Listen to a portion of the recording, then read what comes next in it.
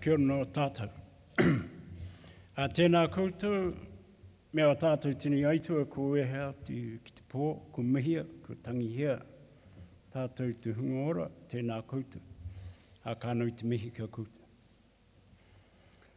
I'd like to acknowledge the graduates and their families about to receive their degrees.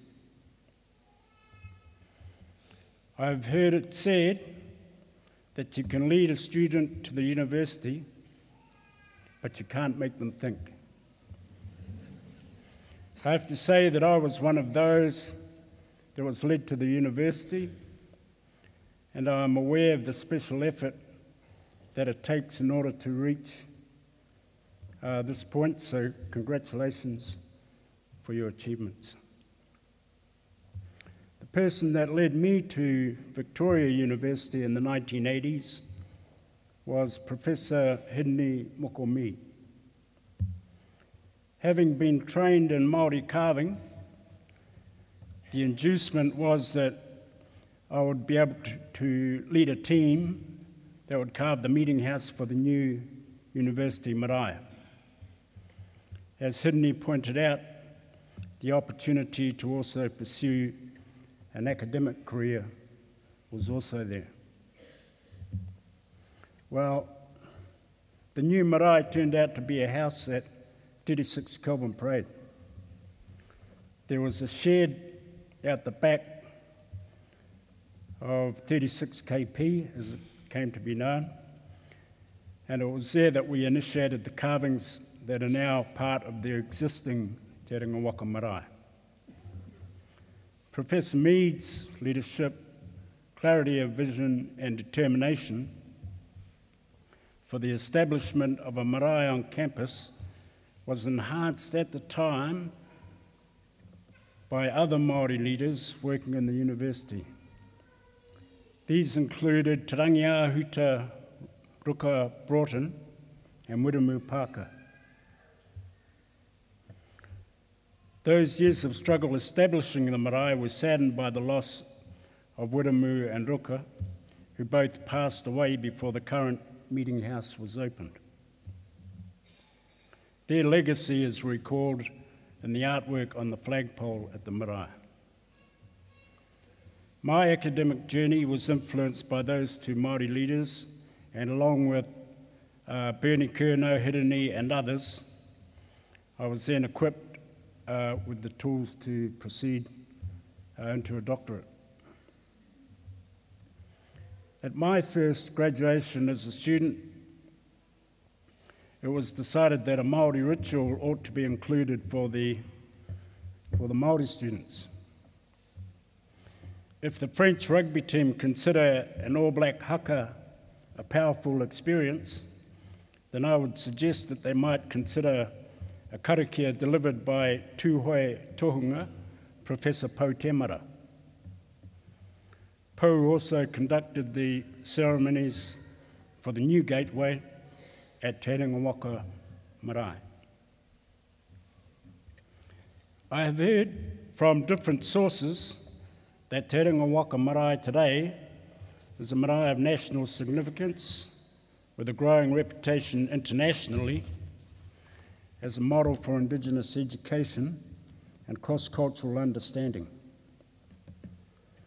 I am not surprised by these remarks, given its rich history in such a short time. However, there are two fundamental reasons why these comments keep reoccurring. Firstly, the depth of expertise and thorough grounding in Māori knowledge that exists with the staff at the marae and also Te Kawa Māui. And secondly, the leadership of Victoria University that provides the support and foundations that create the conditions for this expertise to flourish.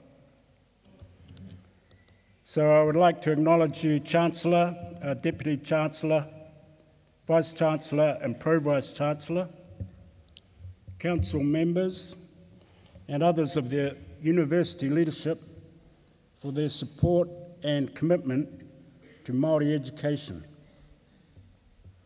and the recognition of the validity of Māori knowledge as living and vital for Māori people. I am aware that your support and commitment extends to Te Reo Māori, which as a living language among a burgeoning youth population is currently precariously positioned. I would like to say that when I first learnt carving, my grandmother quite often referred to me as a tohunga. However, at the school I attended, I was informed that a tohunga was a Māori witch doctor. I had no desire to be a witch doctor, so I decided to try and become a master carver, which seemed to me a better title than a witch doctor.